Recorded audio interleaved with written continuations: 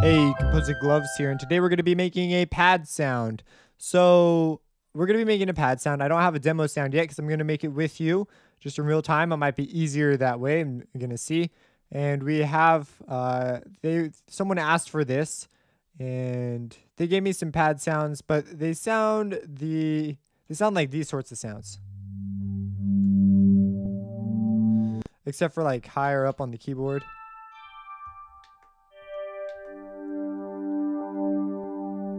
You know, stuff like that. So we're going to be making some long atmospheric pad-like sounds. So I'm going to go to default here.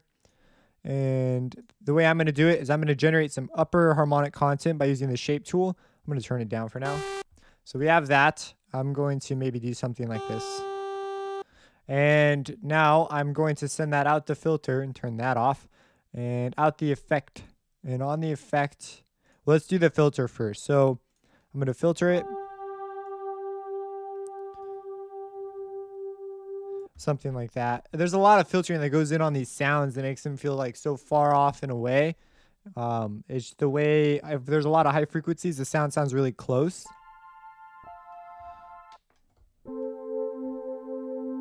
And so, I don't know, it's like gives you room to think or something. It's just the way the sounds seem to work. So we're going to do that. Turn the chorus.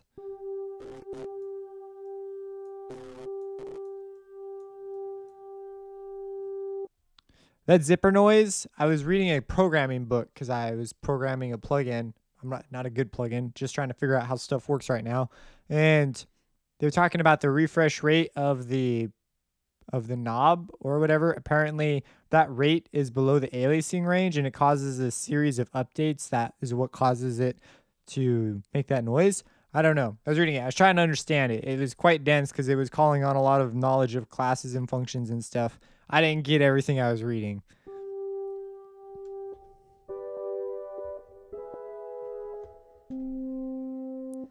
So of course got to have a longer decay, and we should probably fade in.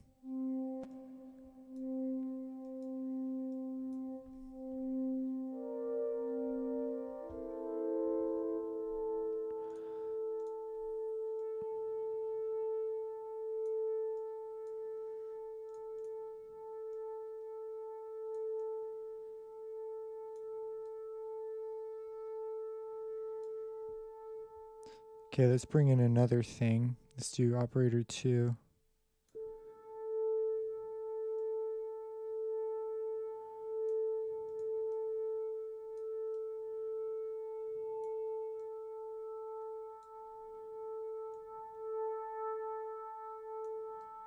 Let's send out a separate filter.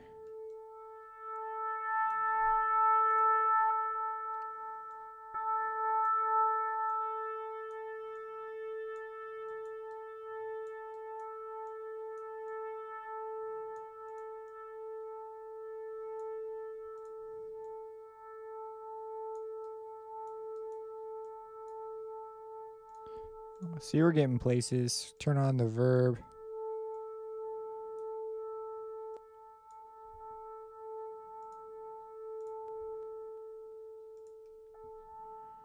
I'm also going to turn on the D-click filters. Okay, at this point, I'm gonna bring the envelope up.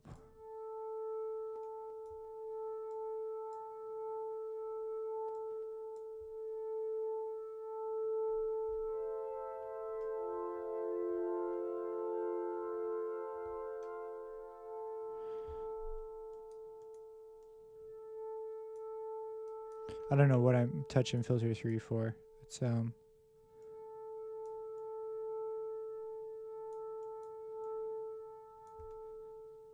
I kind of want to mess with unison.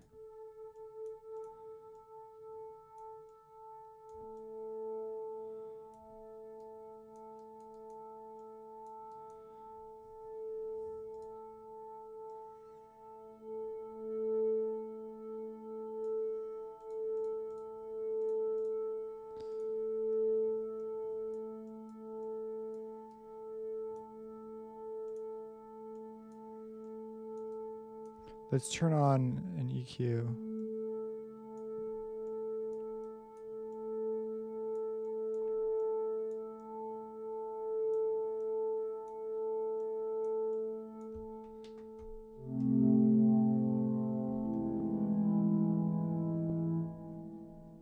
That's the way these things, the ones that he referenced something specific. I'm going sort of down a different path, but it was something along these lines. And I'm not exactly trying to recreate what I heard, but let's toss in a sine wave.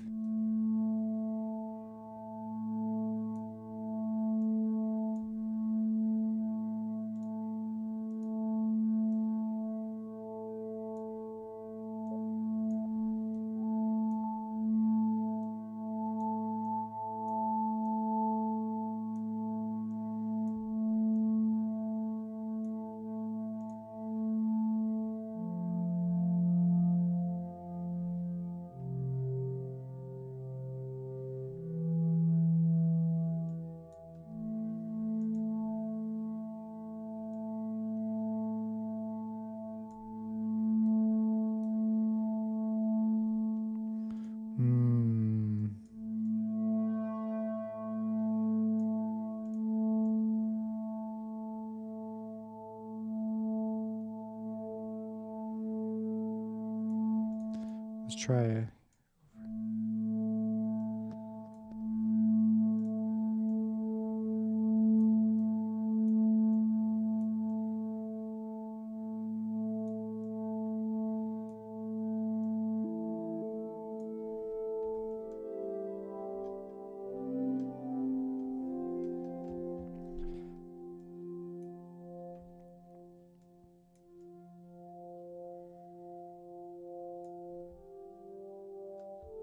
See, the song they showed me, it was like an hour long of just like one sound. It was ambient music. That's how that stuff is.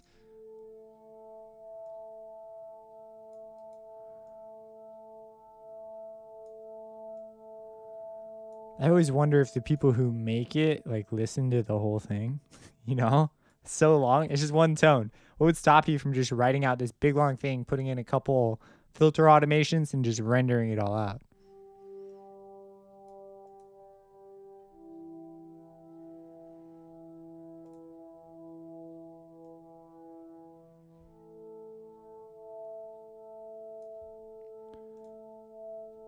So we're just listening for subtle changes.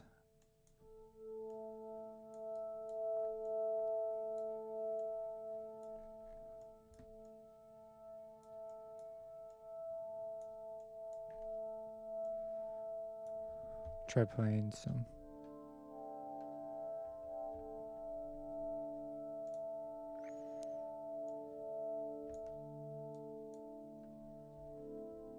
I think we're pretty much at our sound.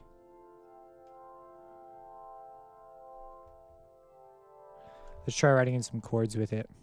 It's pretty soft. We can fix that later. We'll name it our awesome pad sound. Hit Control S. Put SD for sound design. And then we'll put Sytrus pad sound Atmos. Why not? Okay, so let's go ahead. Let's try something sort of sad-ish. Do E minor.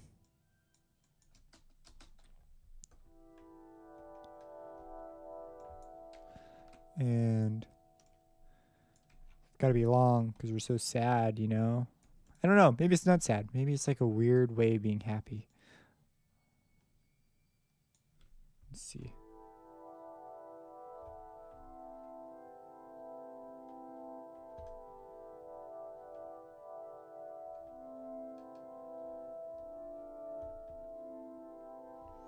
Let's go major there, you know? Let's do that. Hit L to go to pattern mode. Oh man, we can start off up there. Be super.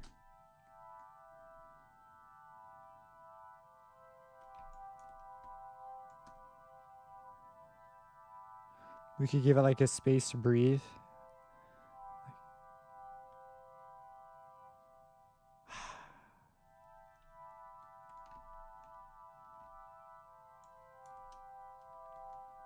And then from there,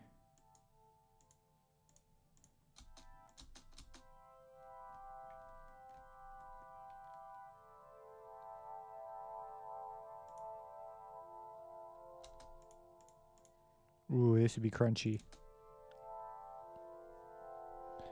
Yeah, it's not gonna.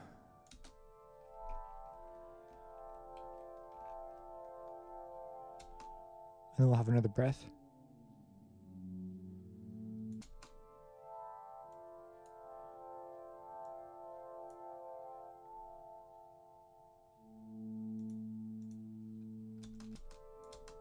I want to beef up the low end.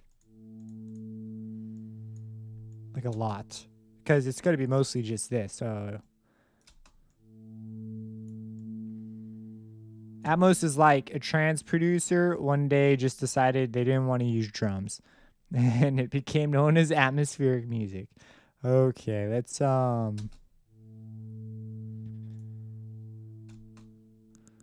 I don't want to like augment any of this stuff, but I don't want to write in a bass. I'm going to use a separate sub. So we're going to, what I want to do is take this and clone it and put in a low note here and take out the first low note. And this one's going to be our sub pad. Whoops, or just sub. And we are going to just take this thing down to 1 and this down to 1.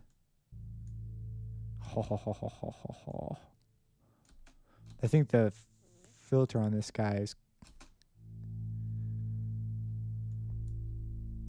oh, that's just too low.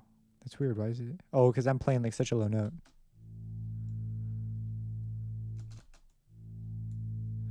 Is anything even coming out of this? Yes, something is. Oh, but I don't have an output. And I'm outputting on pan. That makes a lot of sense. Which means I did that over here too.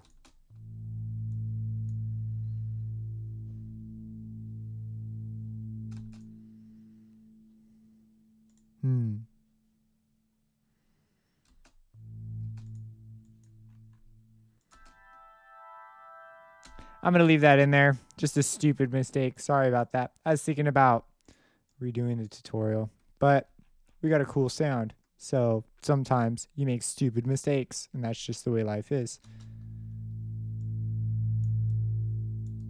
I just realized it's super soft because I turned it down.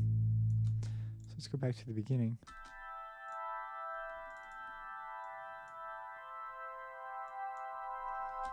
And is this thing?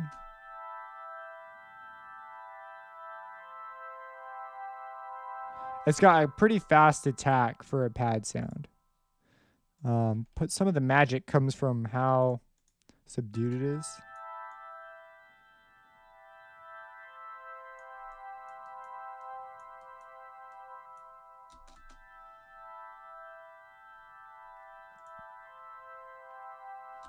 What would be fun is to put a RC, what are those, 24, 48? They have these crazy reverb presets for large that are like giant hall. Look at that.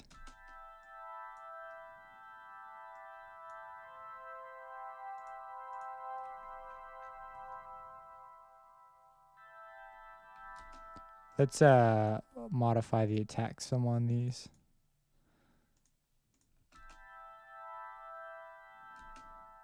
Volume. Try is this one.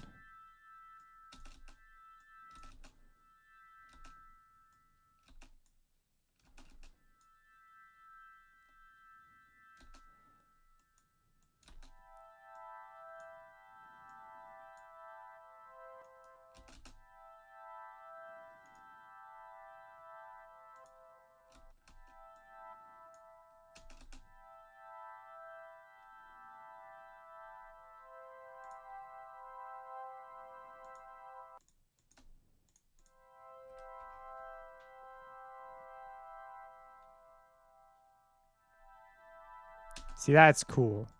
I dig it. I know it's a lot for just a small pad sound. Some people just go through presets, but it's cool to consider all this. I want to add some noise, and I'm just going to output that on the thing with a lot of filter 1 maybe.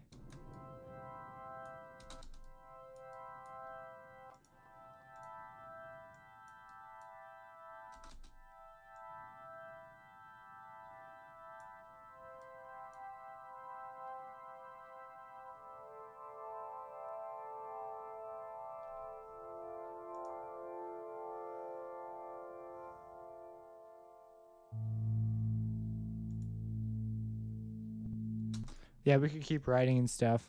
We could put in like I'm kind of feeling like some hi-hats, you know? Go into Black Octopus Leviathan hi-hats. Do. There are too many sample packs. And something like really minimalist, you know? Like I say you know a lot, you know?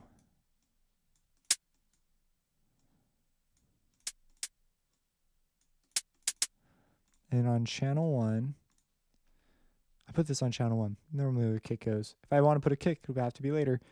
I'll put just a verb, just arbitrarily, in a delay. I have a send for this, but what the heck?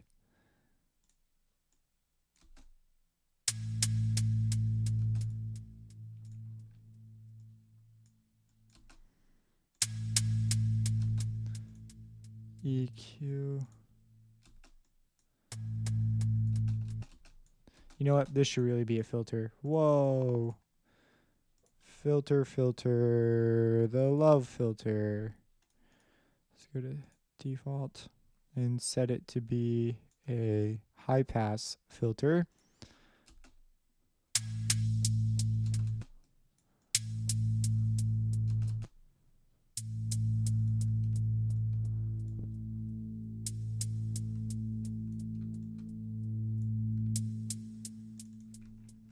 So mine's going more towards a different direction because Atmos music, I don't know. That'd be a fun experiment to write, I guess. Create some waves in the background. If, you know, things were built up real slowly. But that's the idea. This is our pad sound, right? Be interesting to hear this on an ARP.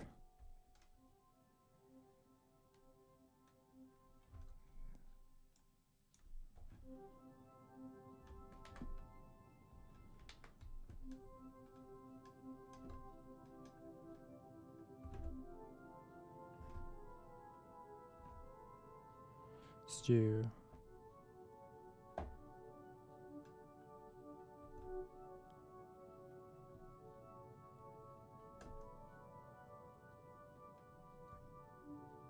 I was messing around with this progression the other day. It was like a F, E, A.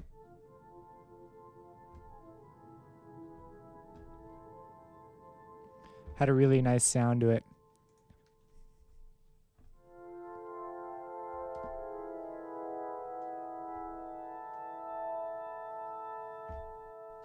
Yep.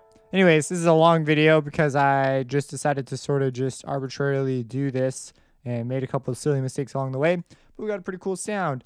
As far as pads go, this is generally how pads do go. And I might choose a different plug for various reasons because of just the way the envelope system and everything works in here. It's really powerful. But layering things together and getting a lot of shimmering resonancy textures in the middle is sort of the name of the game. Thus, all my filters going at it, mostly low pass filters in this case, but you can achieve a variety of different effects by just filtering noise in creative ways. So I might construct like a layer, several layers, and then put them all together to form one really complex sound and start out really simple and then work my way up in the composition. Because when you're working on a track, if you start out with a really complex sound, sometimes it doesn't vibe near as good as if you had introduced it.